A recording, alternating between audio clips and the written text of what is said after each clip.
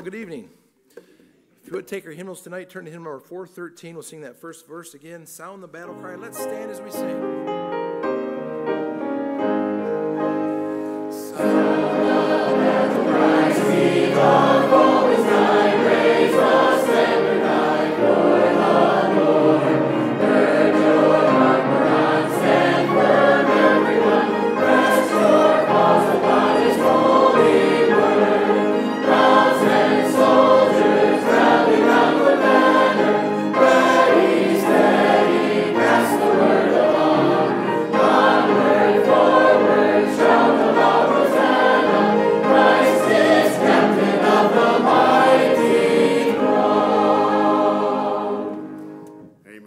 Tonight. Glad you made it out here to Fostoria Baptist Church. We're excited about tonight. Been a great conference already. Looking forward to what the Lord's going to do tonight in our midst. Well, tonight I experienced a first. Service, sometimes I have greetings. People smile and nod at me, from down there to up here right before the service starts. Just as the service was started, something happened to me that's never happened before. There was a little boy out in the foyer. He blew me a kiss. Actually, I think he was blowing it to his mom. I intercepted it. It was what it was, but I never had somebody do that from the foyer to the pulpit. And I'm sitting here like, whoa, okay, blew us a kiss. Hey, greet the brethren with a kiss. Holy kiss, right? So anyway, I'm glad he's glad to be here. I hope you are too, amen. And we're looking forward to what the Lord has in store. Let's pray and ask his blessing on our time together.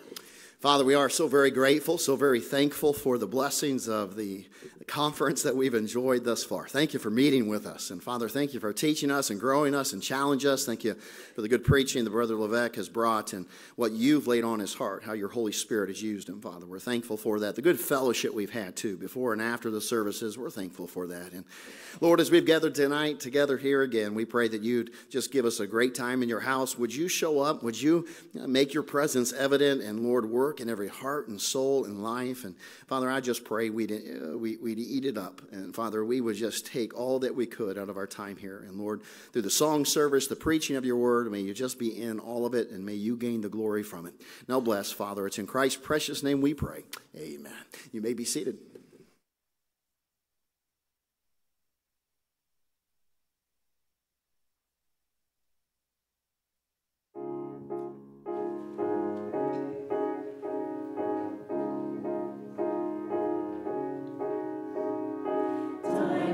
Short and Christ's return draws nearer every day.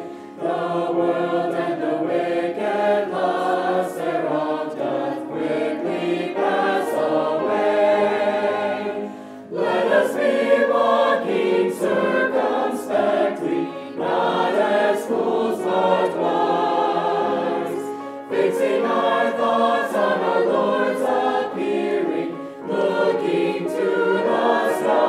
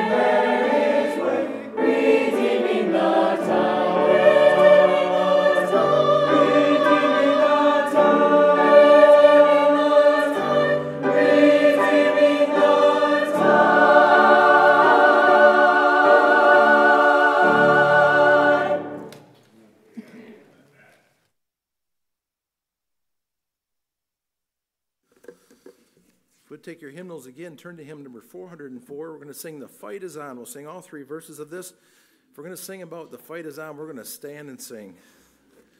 Hymn number 404.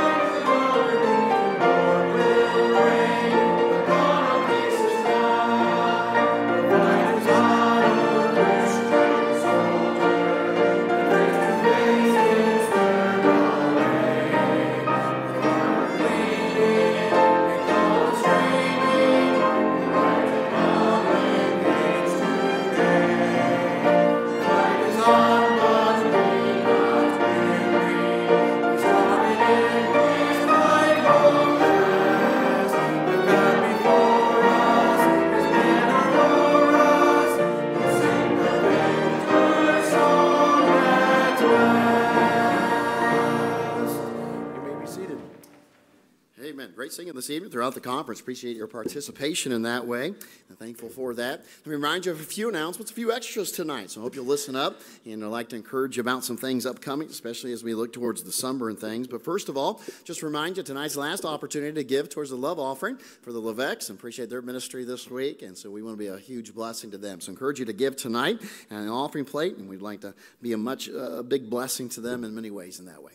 Let me encourage you also the FBA play coming up on the 26th and 27th. A little bit over 2 weeks away, and tickets are available in the office. I'd encourage you to grab those. Plan on joining us one of those two, either evening or afternoon, one of those 2 days. And there'll also be a grab-and-go bake sale, which occur after the presentations for the senior trip. And for our senior class, they don't do many fundraisers, so that's one of the few the senior trip do, or the seniors do for their trip. So I encourage you to come on out and bring some food, grab-and-go bake sale after those presentations of the plate. Encourage you about that. Back in the back, we have the table set up. It's actually around the corner by the track rack.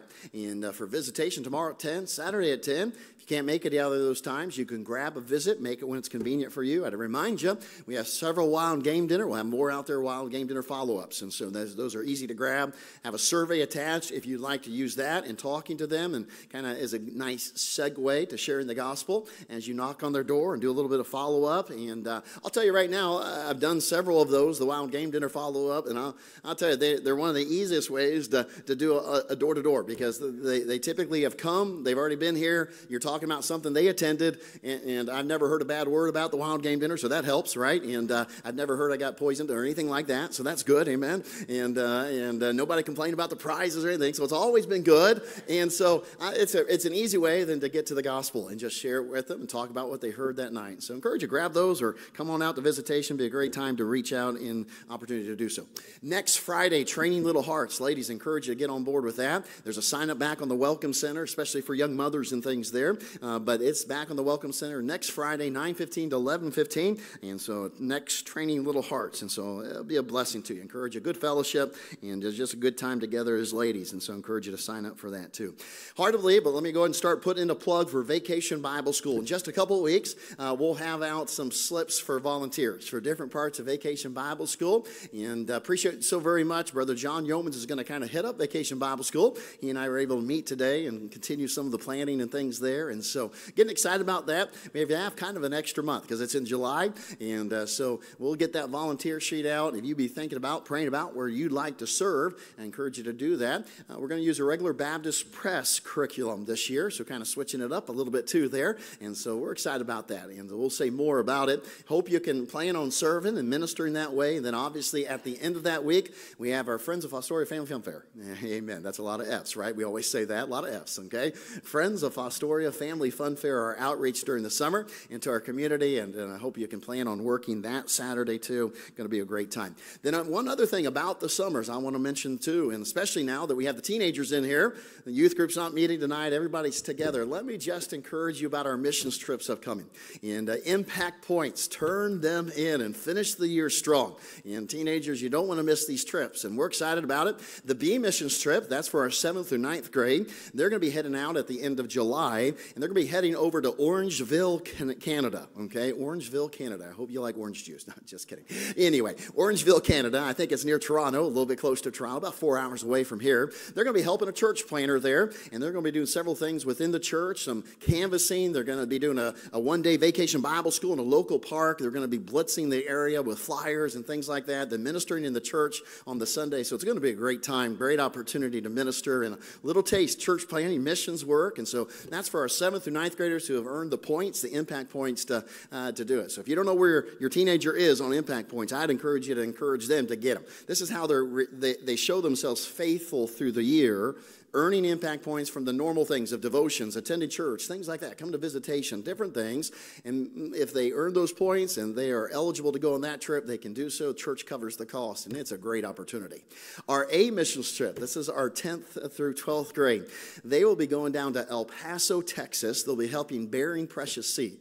And they have, much like they do in Milford, Ohio, they'll have a place down there. They'll be assembling Bibles. They'll be going over into Mexico to hand out some of those Bibles, and they'll also be going to a Navajo Indian reservation and ministering there too and so forth. And so just going to be a very broad trip for our 10th through 12th graders, and that's happening at the end of June, and exciting opportunity and for our teenagers. And so I encourage you, get in those impact points. If you have questions, okay, this is Pastor Tony to my left and to your right, and see him. He's gotten it all coordinated. He and I spent some time today going through everything and planning and so forth. And so I'm excited. I get excited when we talk about it. I wish I could go on all of them and do all of them too, right? And so you don't want to miss it. Great opportunity. Teenagers, you don't want to look back when you get out of high school and regret not going on the opportunities of mission trips.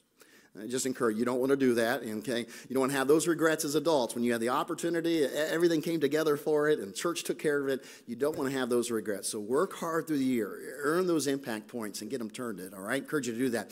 And then in August, we are tentatively planning an adult construction missions trip to Senegal for Josh and Julie Mead, and to help in the new building, the phases there and things like that. And so we're looking into August, kind of the middle. We'll get some dates out. We're going to get some prices on tickets and things like that. So you'll know, and it'll be for men and ladies alike, and there might be some need for some specialties, but most of it's just basic construction or working things to work on the new projects there taking place and the new center and things there. And so we'll give you more details about that, but you can start thinking about that and planning accordingly if you'd like to go on that missions trip in August. So there's an opportunity for everybody. We'd love for you to go and participate in missions when those are available. And then probably the most favorite announcement for at least the children here here. Just reminder for FBA students, 9 o'clock start still tomorrow, one more day, okay? Then Friday you have to come at normal time, nice and early, 8:30, okay? And so anyway, don't forget that. That's one more day of that. Encourage you that. Tonight is Wednesday. We typically do our prayer time and announcements. We're not doing that tonight because of the conference, but let me just remind you of some prayer requests and also share with you some. Brother Vernon Cooper did make it home. Today's his birthday, too, so if you want to send him a text, isn't that right, today, the birthday? Yeah, today is birthday, 88, I think, and so I might want to wish him a happy birthday, but pray for him. He is home and seems to be doing pretty good, and so just continue to pray that he'll be able to do it, and I think they have someone staying with them all the time right now, family members, so grateful for that. Just pray for him to continue to make progress, gain strength from that hip surgery, and that would not be a burden on Miss Connie and things there. So pray for Brother Vern. And then I ask you to pray especially for Brother Jerry Hubble. Miss Pearl has taken a turn the last few days. She's not eating, she's not drinking. They put her on some pain management medication, and she's not really awake at all. So would you just pray? And obviously our prayers now with Brother Jerry, as it is his prayer, Lord would just take her home. And she's ready, he's ready, we're just ready. We know that that's the best place for her, to be whole and complete and free from the limitations of this body and her sickness here. So would you pray for Miss Pearl, and then pray for Brother Jerry, and the days ahead as the Lord calls her home, that they would have much comfort, the children, and the Lord would just bless them. So pray for Jerry and Pearl Hubble. And then also, we'd mentioned earlier Brother Dave White's surgery. He is still having it, but not tomorrow. It got moved to next Monday. So please pray for Brother Dave White. Open heart surgery, triple bypass surgery is what that is. So pray that that goes well, but it has been moved to Monday instead of tomorrow. So please remember that in your prayers. All right, let's grab our hymn book. We're going to get to sing again. Hymn number 375, a great one. Great reminder, he gave his life for us. What have we given to him? Brother Dave comes to lead us. Let's stand as we sing hymn number 375. We'll sing the first, third, and last verses. I gave my life for thee, my precious blood I shed, that thou mightst ransom me and quicken from the dead. I gave my life for thee, what hast thou given for me? I gave my life for thee, what hast thou given for me? I suffered much for thee, more than my tongue can tell, of interest and agony to rescue me from hell. I mourn it all for thee, what hast thou borne for me? I mourn it all for thee, what hast thou borne for me?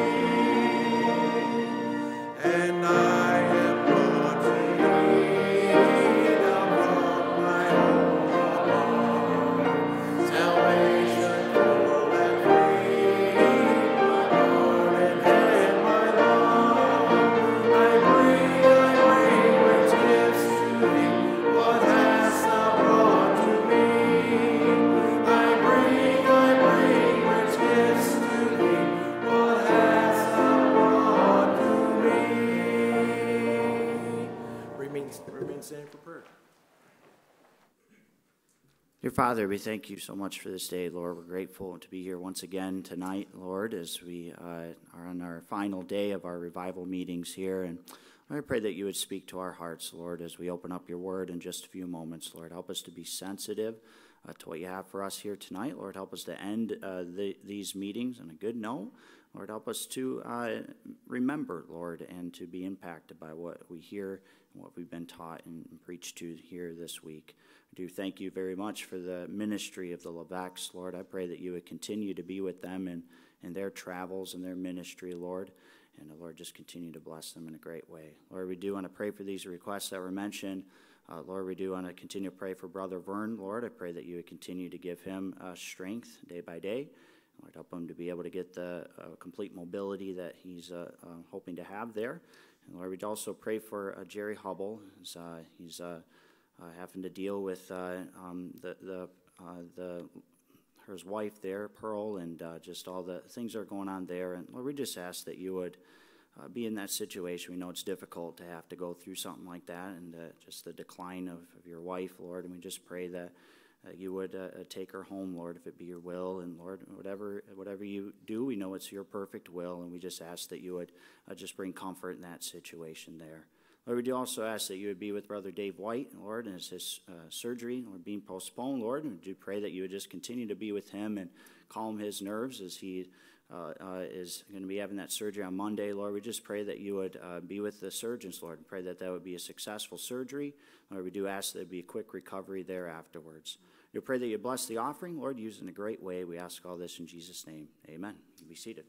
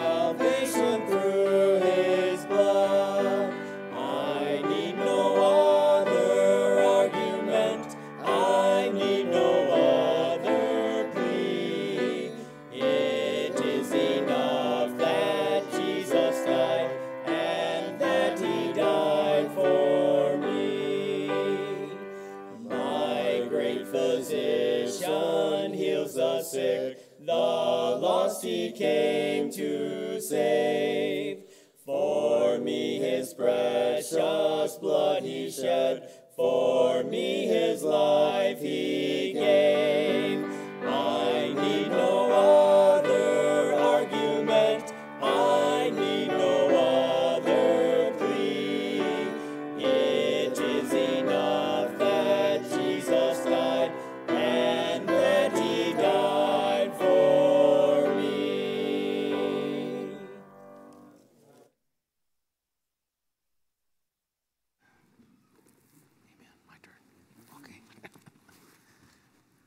All right, thank you for that, man. Appreciate that. We have had such a great time with you this week. You've had good crowds every single night, and you've been wonderful to preach to, very easy folks to preach to, and I feel like I've hammered on you a little bit, but that means you like preaching, and you come back the next night. That's fantastic. Turn your Bibles to John chapter 11. Children, feel free to be dismissed to go do what you need to do. We have talked a little bit about the things that Pastor wanted me to come this spring and stir us up on, and that is the foundations of culture. The Bible teaches us about liberty, about marriage, about education. Being in dark days, modern Babylon, if you will, we need to serve Christ with an excellent spirit. And then last night we talked about the soon coming of the Lord Jesus Christ and how things are heating up and how we need to make sure that we're striving for purity, striving for evangelism, making sure that we have oil in our lamps. And so appreciate those things. Tonight I want to talk to you about resurrection power. I have several books out on the table out there. I don't know what they're marked as, but all the books this size are going to be $10, and the smaller ones are $5, and the one Transformation is $15. And so I kind of preached from the Bible, and I brought stuff out from each one of those publications. And so if you want to look at that, that's what those are, and I'll be kind of mentioning things from Resurrection Power. My wife's got 3 different Bible study books, ladies' Bible study books. They're called Sweeter Than Honey Ladies' Bible Study. They're all King James Version. This one is Abiding in the Vine. How much is this? $10. Okay, so those are out on the table. I'm going to leave these up here for the pastor or whoever's first come, first serve. I'll put those right there for gifts. Thank you for getting to use the Prophet's Chamber Sunday, for all the hospitality. I've met some guests. I met a lot of you. I told the pastor up here, it's always a privilege to go and be in different churches and having a pastor's heart. You don't know how much we love you. You don't know how much we love you. We preach hard at you like we would preach at our kids because we love you. And so it's a joy to come and to love more of the saints of God. And thank you for loving us back. We appreciate that. And we'll have to go up north and preach some Sunday. If we're coming back on a Sunday night, I'm going to come hear Pastor Henry preach and get some more of this good choir and orchestra. Thank you, staff and musicians, for everything this week. We really have had a great time.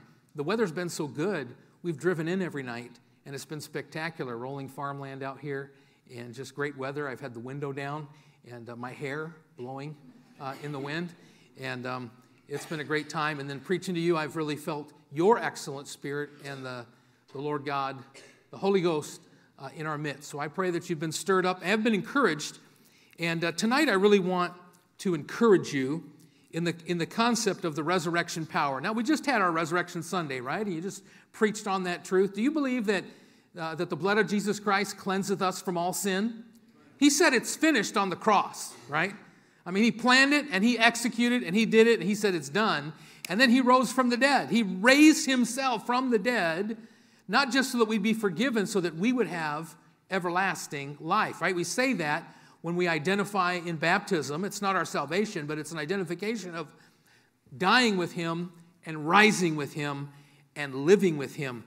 And I wrote this book on the resurrection because, Paul said that I may know him and the power of his resurrection. What does that mean? I mean, I'm not God. I can't resurrect myself. How do I feel and sense the power of the resurrection? I feel the power of the resurrection. I sing about the power of the resurrection. My heart is lifted. My mind is comforted. But how do I feel the power of the resurrection? As I've meditated upon that, there's been times in my life and ministry that I've had to call upon it. And I think God has given me a taste of the power of the resurrection, and then being able to study it in the Word of God, put it down in book form, and then preach it all over the country is exciting. And so as I beat you down a little bit, beat you up like a good coach would do, I want to lift you up tonight, and I want to share with you resurrection power. How do you live risen? Resurrected lives are as attractive and repelling as Jesus' life was himself. Jesus said, they're going to hate you like they hated me. And they're going to persecute you like they persecuted me. They're going to misunderstand you. They're going to talk about you. It's the same way they did me. They're going to do you. And the reason why people look at you and us this way and act that certain way, and we feel that sometimes, is because we have resurrection power. It's invisible. It's like a cosmic, supernatural, spiritual energy. I'm not talking Benny Hinn. Forget that guy. Amen? But I'm talking something real here. John chapter 11, verse 1. Now a certain man was sick named Lazarus. You know the story.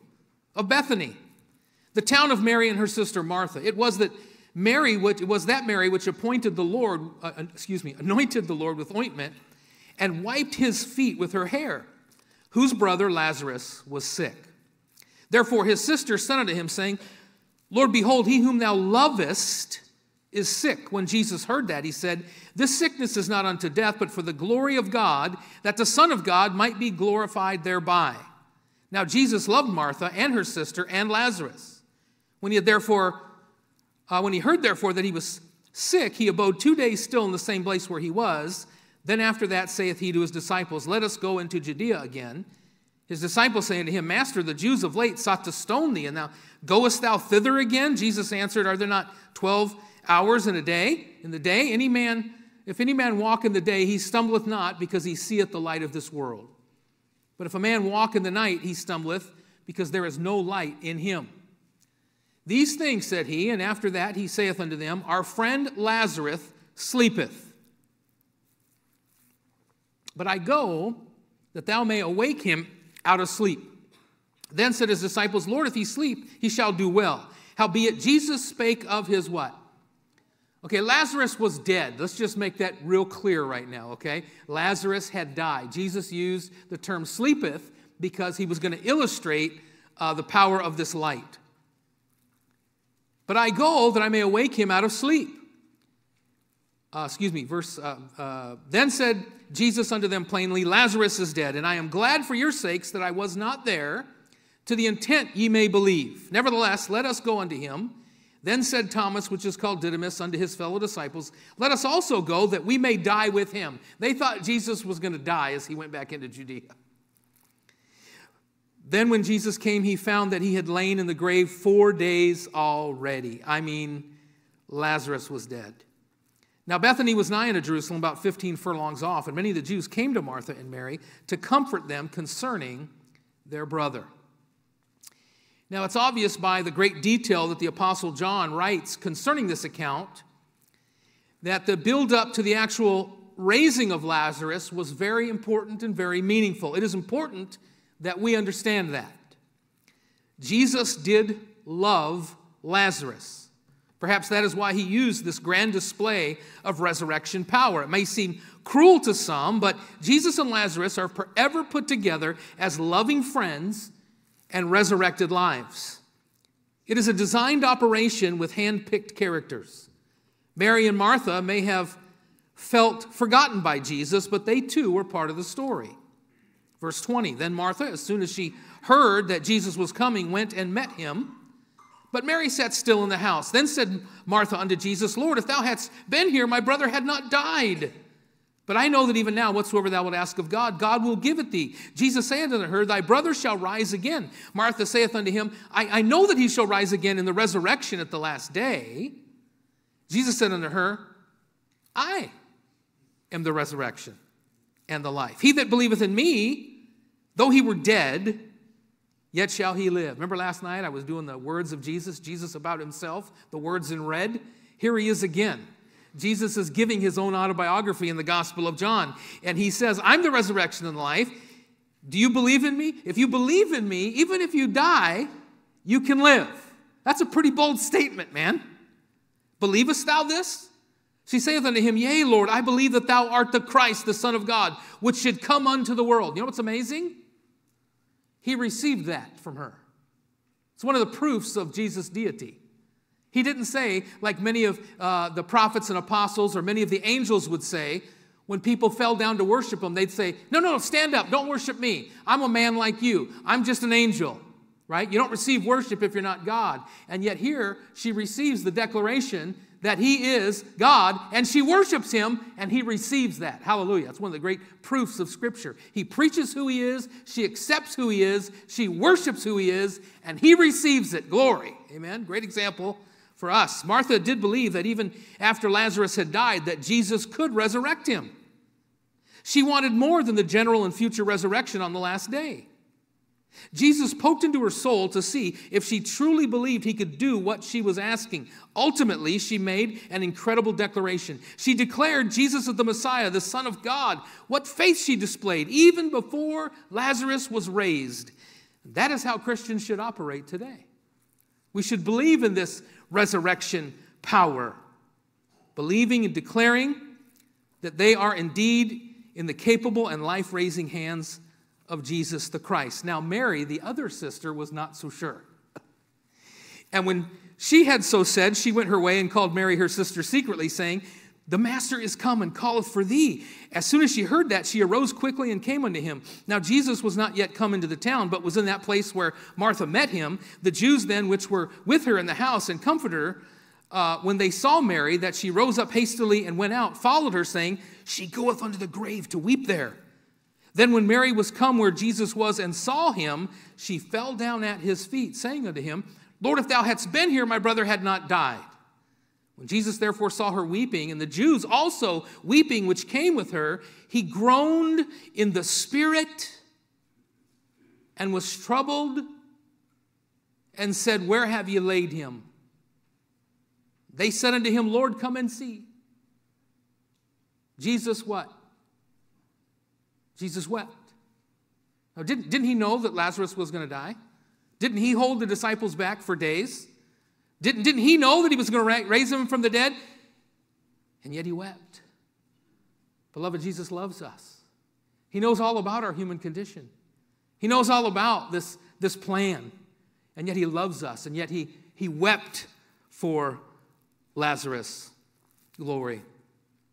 Oh, the compassion Jesus had for Lazarus and for Mary. It was evident in his tears and somber cries. The crowd even witnessed it and commented on it, even though Jesus knew what he was about to do, and even though he knew the reality of Lazarus' resurrected life was about to be fully realized. He still wept.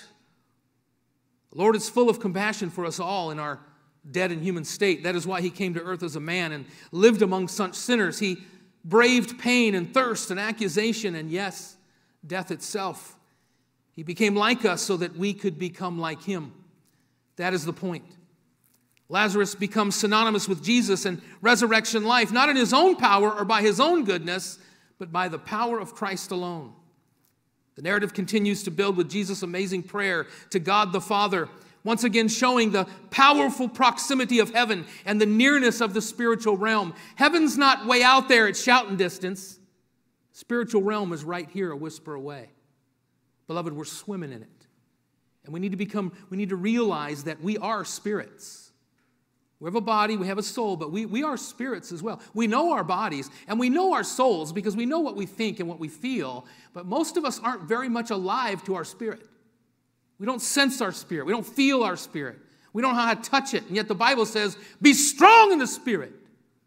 You see, a mature Christian will grow in the Spirit and exercise the Spirit and pray in faith and do what they're supposed to do and challenge themselves and be on their knees and their face at the altar every time they have opportunity. Feed on the Word of God and grow in the Spirit. And when that happens, you know what? Your spirit starts to tell your soul and the mind of your thoughts, quiet, be still, know that I am God.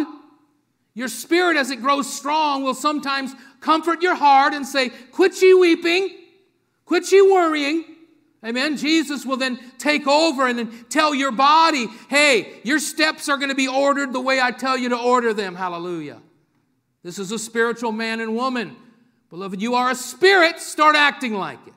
Grow up and realize what you are and be strong in the spirit so that you can be strong in your soul, pleasing God, and you can be obedient in the flesh. Ooh. Verse 37, and some of them said, could not this man which opened the eyes of the blind have caused that even this man should not have died? Jesus therefore again, groaning in himself, cometh to the grave. It was a cave, and a stone lay upon it. Jesus said, take ye away the stone.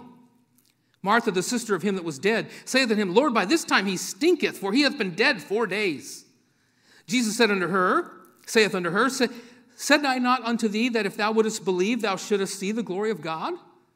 Then they took away the stone from the place where the dead was laid, and Jesus lifted up his eyes and said, Father, I thank thee that thou hast heard me.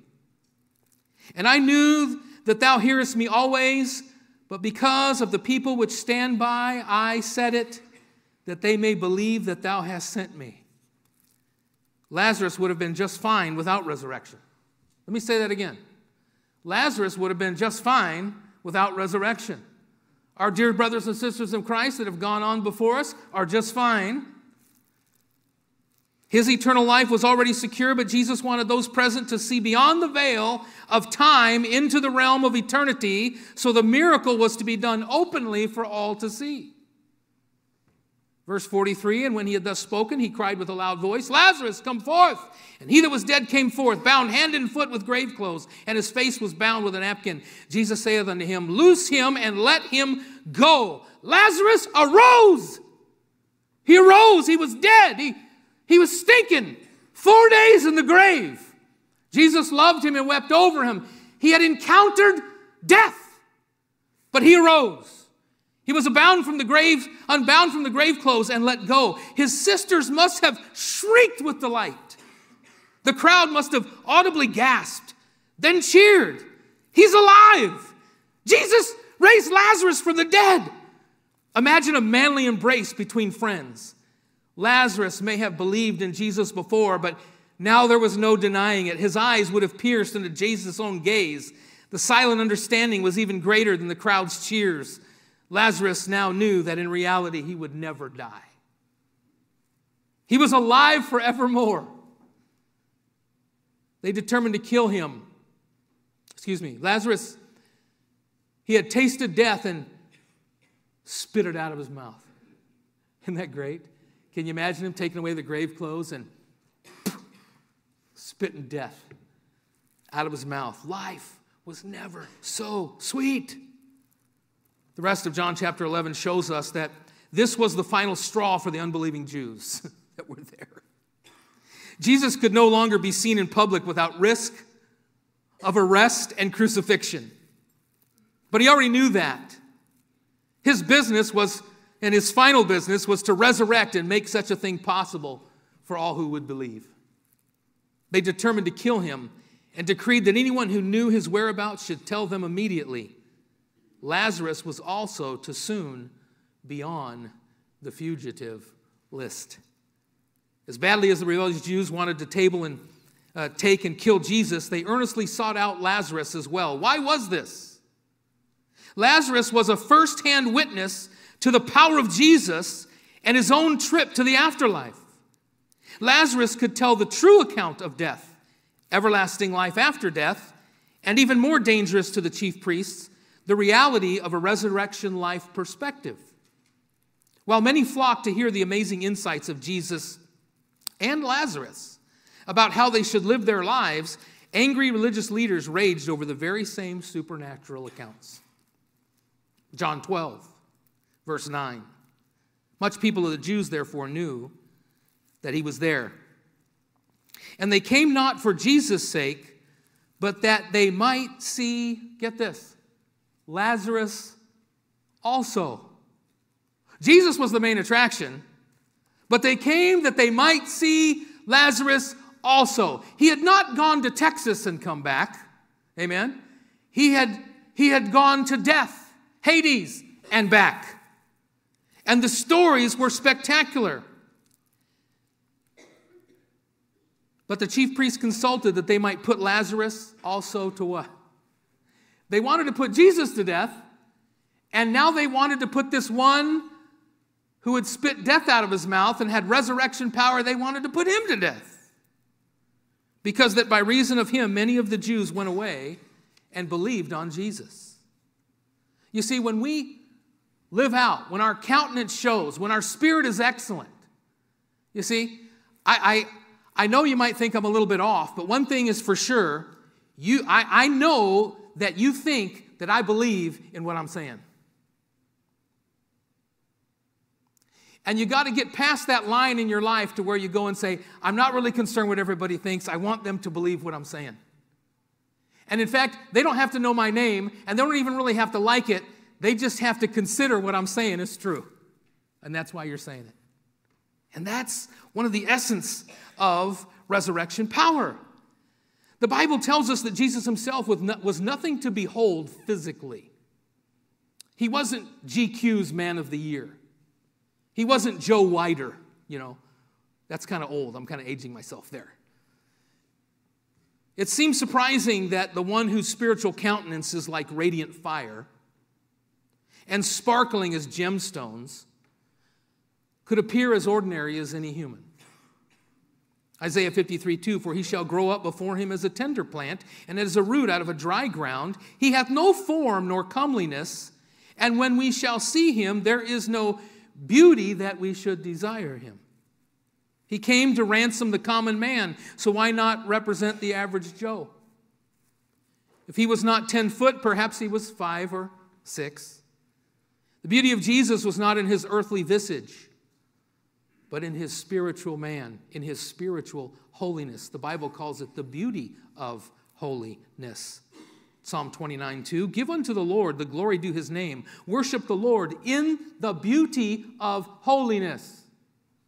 This is why some things you come and you take earthly things away from church, and they help you in your earthly life. But you never quite come to church, the spiritual man, and take the spiritual things and go live the spiritual life. And this is the essence of what revival is, to take you beyond just the cold cup of water that church can be and take you to the fiery energy that it can be in your soul, and you can take home and you can live a magnificent life. I'm not talking about the showmanship and the faux aspects of the charismatic movement. They've got nothing on us. They'll stand as charlatans one day. Nevertheless, here Jesus attracted great crowds. They were attracted to his message about the coming kingdom of God, his miracles, and his love for even the downtrodden sinner. In equal measure, the religious leaders were jealous of his popularity. They must have thought, how can this normal laborer, a Galilean even, upstage us with his messianic rantings? Lazarus must have been attracted to Jesus, for he hosted the Lord at his Bethany home with his sisters on several occasions.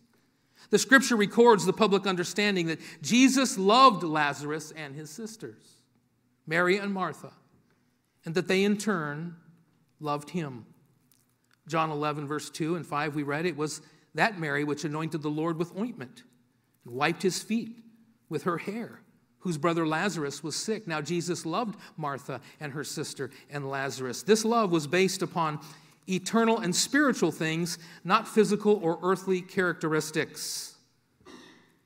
After Lazarus' resurrection, he fully shared in this type of attractiveness.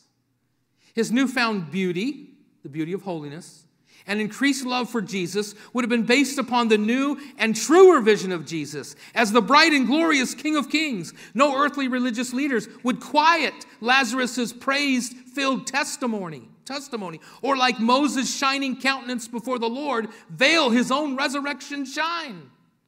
There's something different about that guy, Lazarus. An irresistible excellence emitted forth from his resurrection body. He had the same attractive qualities of intrigue and the same repelling qualities of conviction that Jesus himself had put forth. Born-again believers in Jesus Christ have been raised to walk in newness of life. That means that they believe in life across the veil of death as deeply as Lazarus did. They live daily with a sure hope and expectation that they have the very power of everlasting life within themselves. Why wait to live gleefully like Lazarus did when such an all-encompassing reality of the ownership of everlasting life is had within oneself? You see, you don't have everlasting life when you die. You have everlasting life today. You have it right now. We are spiritual and everlasting beings, bought by the blood of Christ, encompassed about by the Spirit of God now. And the Word of God is not just English letters printed on Indian paper with gold trimming wrapped in calf skin.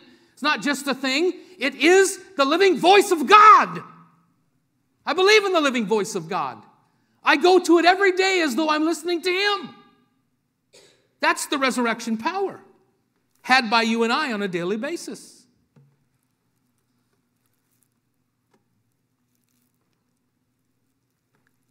Why wait to live gleefully like Lazarus did when such an all-encompassing reality of the ownership of everlasting life is had within itself? It will create both a glorious attractiveness from others who want to know about it and an odious repelling from those who want to reject it all. It'll put you in both positions. Matthew 5, verse 11, "Blessed are ye when men shall revile you and persecute you, and shall say all manner of evil against you falsely for my sake." Verse 44, "But I say unto you, love your enemies, bless them that curse you, do good to them that hate you, and pray for them which despitefully use you and persecute you." That can only happen when you have resurrection power flowing inside of you. Luke 21:12, "But before all these they shall lay their hands on you and persecute you, delivering you up to the synagogues and into prisons, being brought before kings and rulers for my name's sake." John 15:20, "Remember the word that I said unto you, the servant is not greater than his Lord. If they have persecuted me, they will also persecute you. If they have kept my saying, they will keep yours also." Romans 12:14, "Bless them which persecute you, bless and curse not." What gives you this supernatural perspective, attitude, and ability to love even your enemies as they're throwing stones at you? Even Stephen said, forgive them. Amen. Forgive them. And I tell you, it's resurrection power. We've looked at just one instance in the Bible of someone who was resurrected from the dead. Do you know there's 10 instances in the Bible of people being resurrected from the dead? There's a whole lot of studies of resurrection power in people who saw death, came back, and lived differently. The widow of Zarephath's son. Remember Elijah? Remember that great miracle? The Shunammite woman's son. Remember Elisha? Do you know the Jews say that when Elijah raised that boy, the woman of Zarephath's son, that they had already experienced the miracles of Elijah. So they already had the word of God and they believed it. But then now they experienced death and they experienced resurrection power. And so now their testimony was so powerful that Ahab and Jezebel had to do something about it. And in the Jews' writings, and they're pretty compelling writings, I got to say, did the Japanese bomb Pearl Harbor or not? I mean, it's not in the Bible, but it happened, right?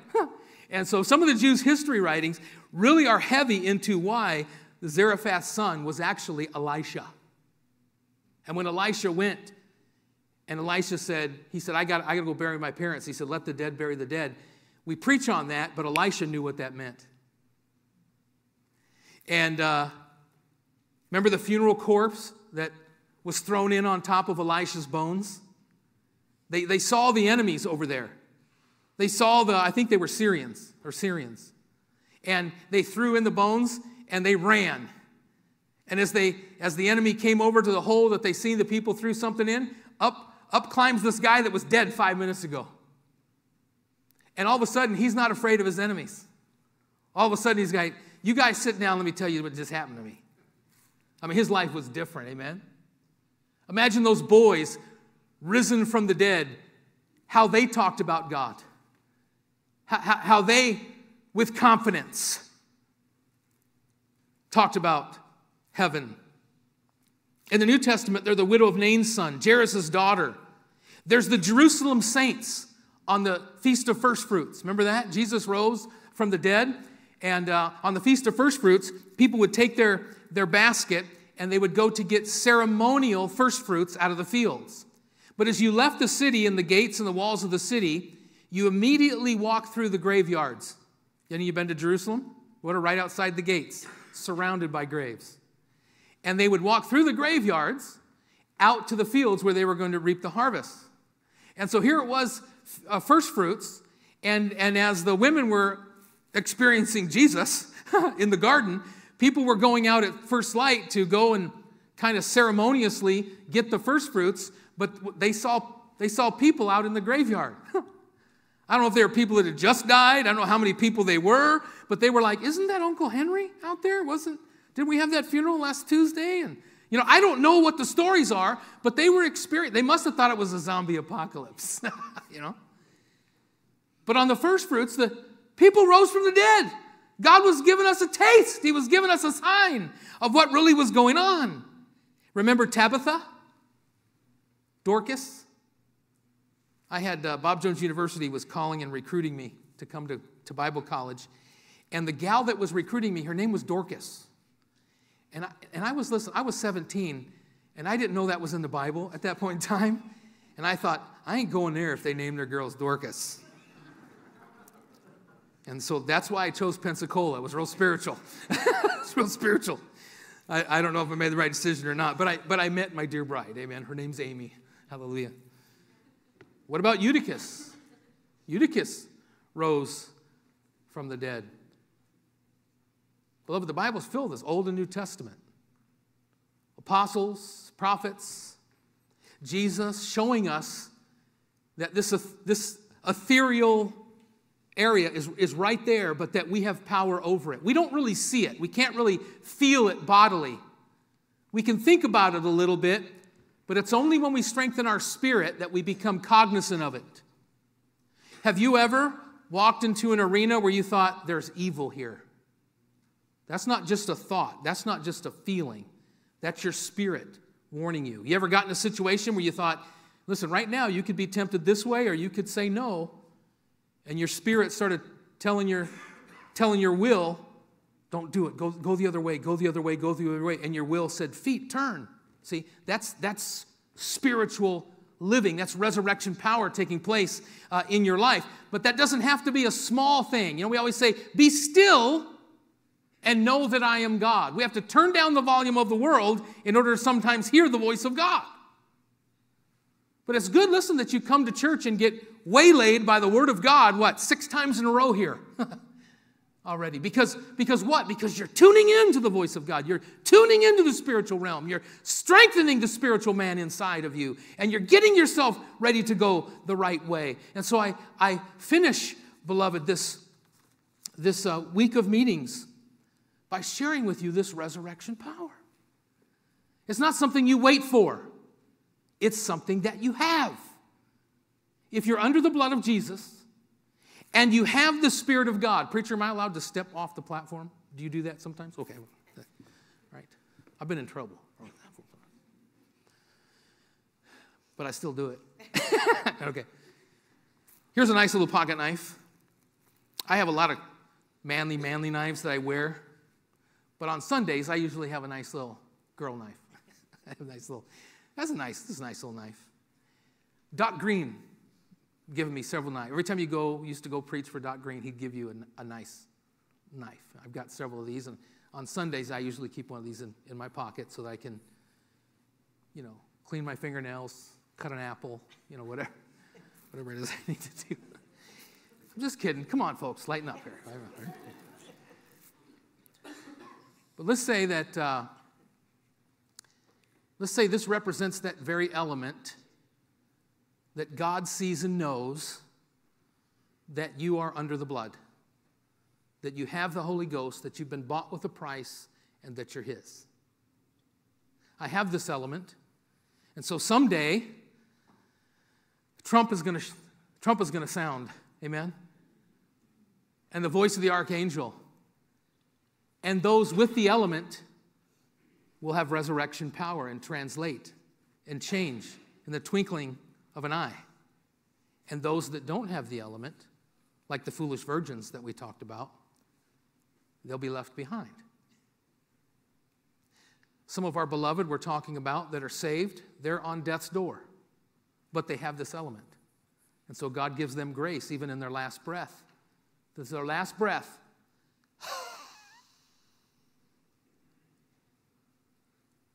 Is their first breath in celestial air. And so we're not afraid of death. We're not afraid of ridicule. We're not afraid of prison.